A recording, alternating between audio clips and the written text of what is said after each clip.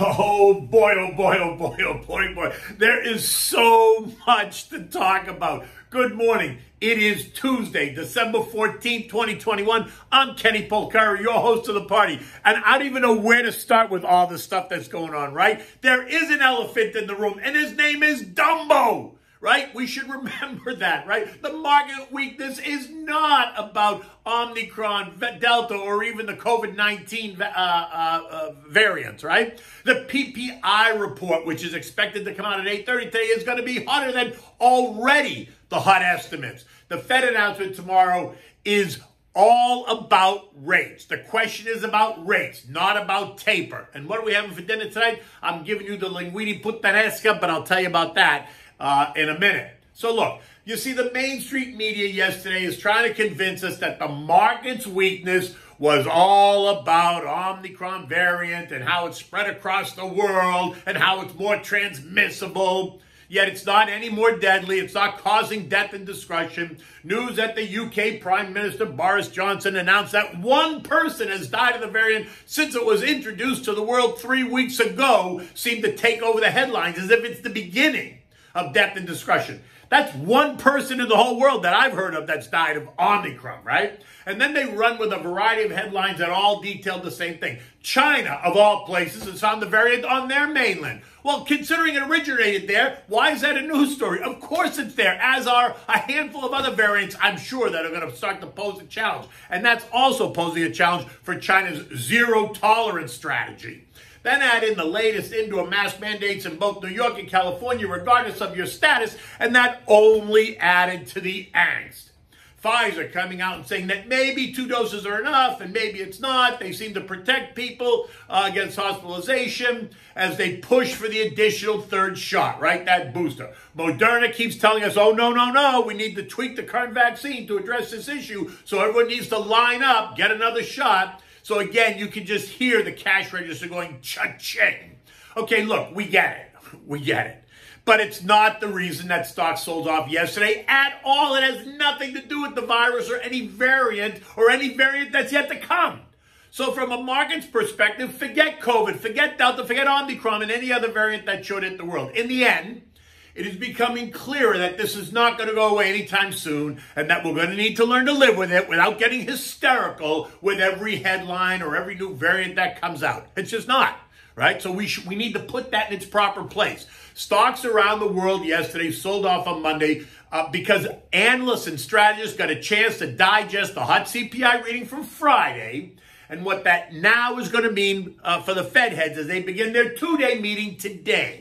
Economic data today is all about the producer price index and what that's going to say about the cost of inputs at the manufacturing producer level, and then what that means for future CPI readings, right? Toss in the upcoming wave of global central bank policy decisions throughout this week from the Bank of Japan, Bank of England, and European Central Bank, and we have enough monetary data to keep the pot boiling.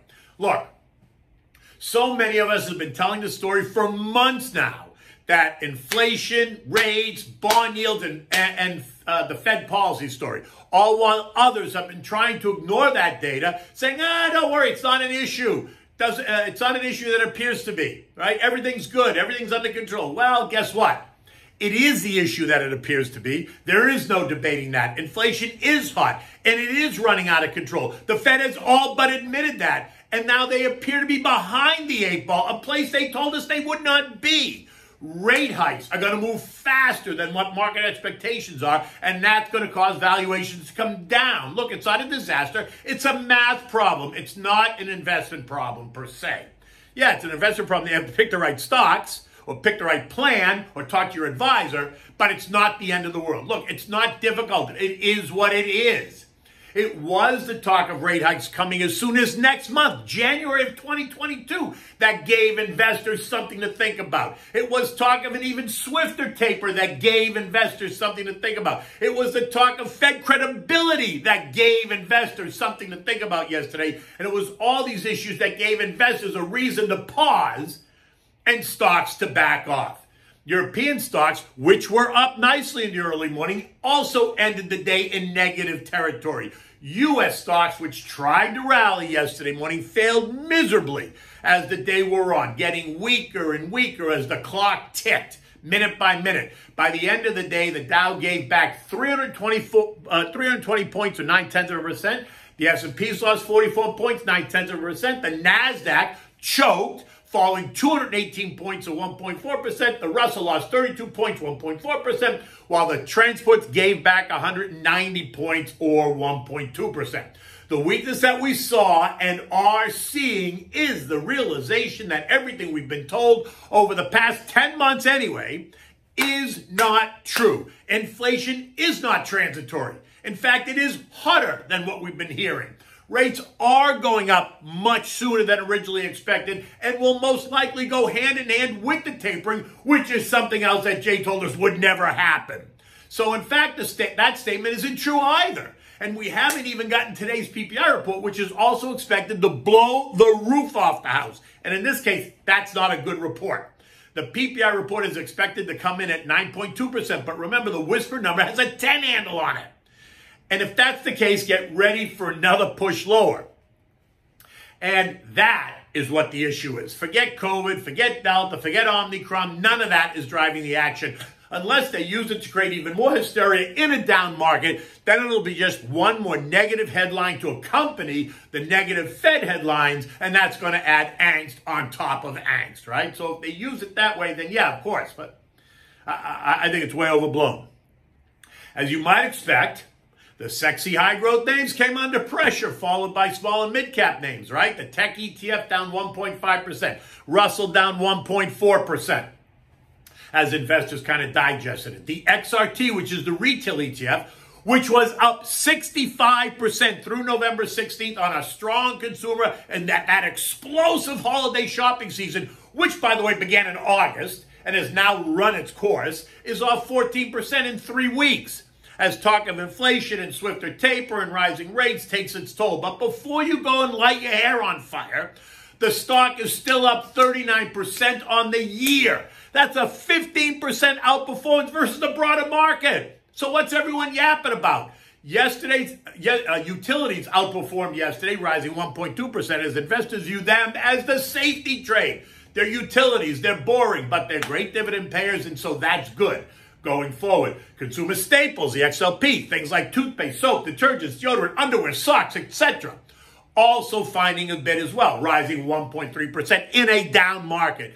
They too are typically dividend payers. Consumer discretionary, XLY, though, got whacked, falling 2.6% as higher rates and swifter taper could mean the end of a strong economy and the end of discretionary spending dollars. Because you see, for the Fed to really slow this down now, if it's really that out of control, they're going to have to create a recession. The tech, the XLK lost 1.5, energy down 2.7, home builders down 1.9, the growth trade falling 1.15%, while the value trade gave up just 0.5%.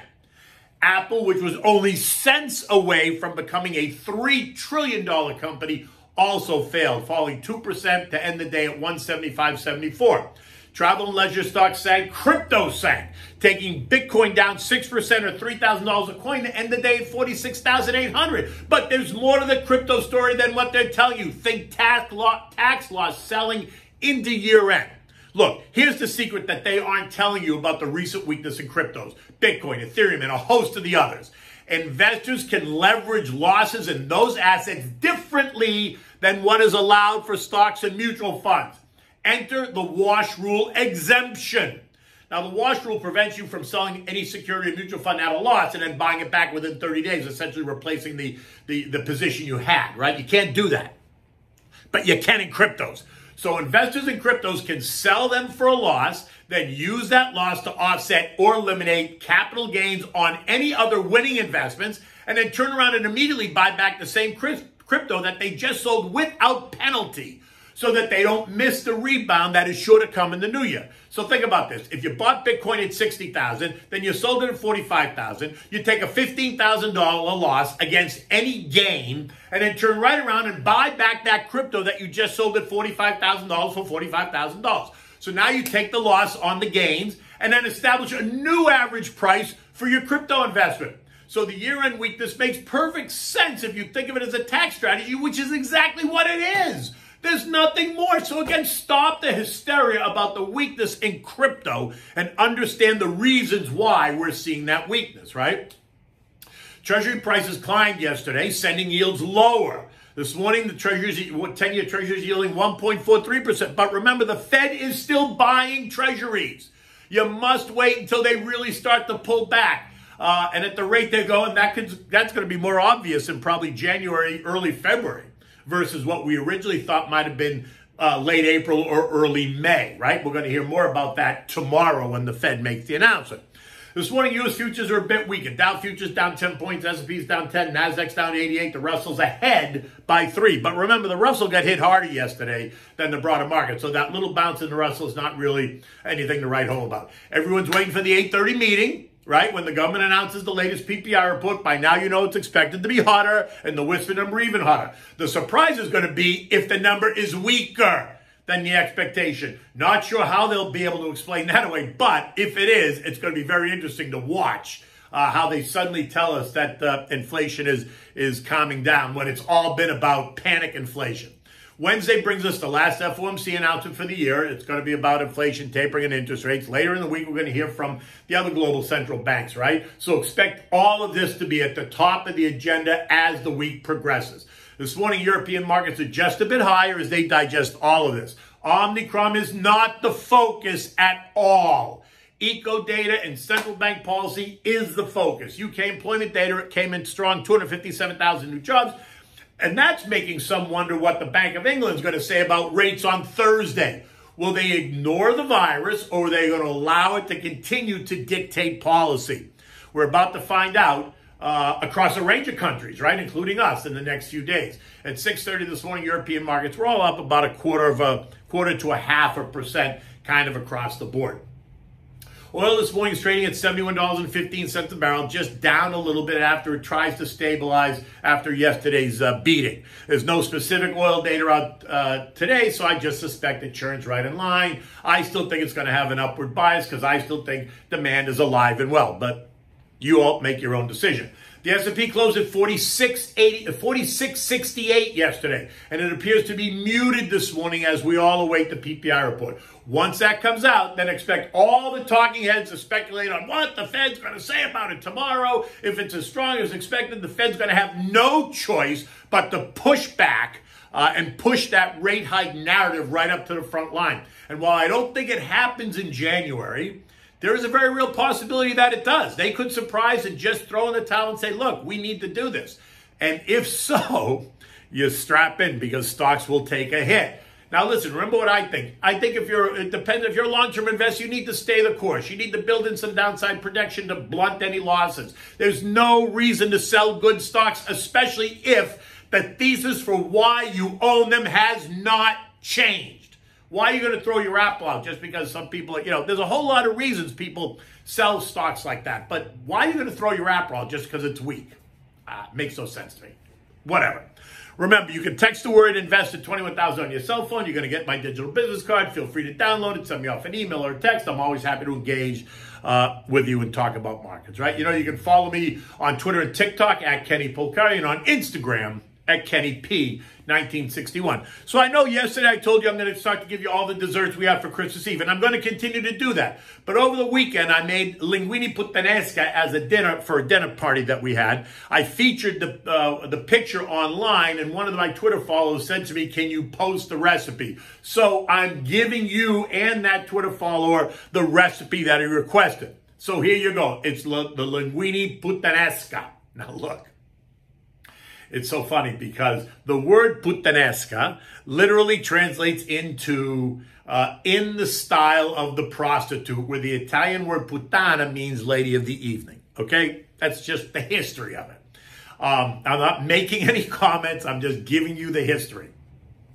As many of you know, this dish originated in Naples, and it is today a staple of the Neapolitan household. It's made from tomatoes, black olives or Kalamata olives, one or the other, don't mix them, capers, anchovies, onions, garlic, oregano, and parsley. It's easy to make and it has that interesting history, right? Whatever its origin, though, it's a great dish and it's easy to prepare. It's spicy, tangy, and vibrant, and it's an appropriate description for actually what's happening in the market today, right? So here's what you're going to do. You're going to start with 3 crushed cloves of garlic, sauteed in olive oil for about 3 or 4 minutes. You know what you want to do. You want to brown it. Don't let it burn. Now add in the diced white onion and the diced minced anchovy fillets and saute for another 5 to 8 minutes as they cook. The anchovies are going to melt away, so don't worry about that. It just gives it the flavor, right? After you've got it all sauteed and the onions are nice and soft, you're going to add 1 can of crushed tomatoes, not puree. You want kitchen-ready crushed. Add about a quarter can of water. Let it simmer for 10 minutes or so. Now you're going to add the capers, the oregano, the pepper, salt and pepper, the chopped Italian parsley, and rough chopped pitted Kalamata olives, right? Do not mix black and Kalamata. Use one or the other. There's no need to add a lot of salt because the anchovies are very salty, so taste it first. If you like a real hard bite, you can add some red pepper, but turn it to simmer, cover it, and just let it simmer. In the meantime, bring a pot of salted water to a rolling boil, add the linguine, let it boil for 8 minutes or so until you know it's al dente. Remove it, drain it, always keeping a mug full of the pasta water. Take a little bit of that pasta water, add it to the sauce, and stir it around and mix it, because once you put the pasta in the sauce, the pasta is going to suck up the sauce. So if you need to, you can always even add a little bit more water to the sauce just to keep it nice and moist, right? You don't want to put too much water in it and thin it out too much, but you want to put enough that you keep it so so that you keep it kind of saucy, right? You want to serve it immediately into warm bowls, serve it to your guests, and then have plenty of fresh grated Parmigiana cheese on the table, because you can never have enough fresh grated Parmigiana cheese. And anyway, in any event, I hope you enjoyed this recipe today. It's not that difficult to make. It is really, really delicious. It made for a great Saturday night dinner. We had some friends over, and we made that as our first course. And then, if you saw the pictures, then I made a pan-seared, oven-roasted veal chop, which was also delicious. In any event, the sun is up. As you can see, it's coming right in this window, and it's creating this beautiful view in the back. As we prepare for another day. 8:30 is coming. Stay on your toes. This is no time to fall asleep. Until then, until tomorrow, take good care.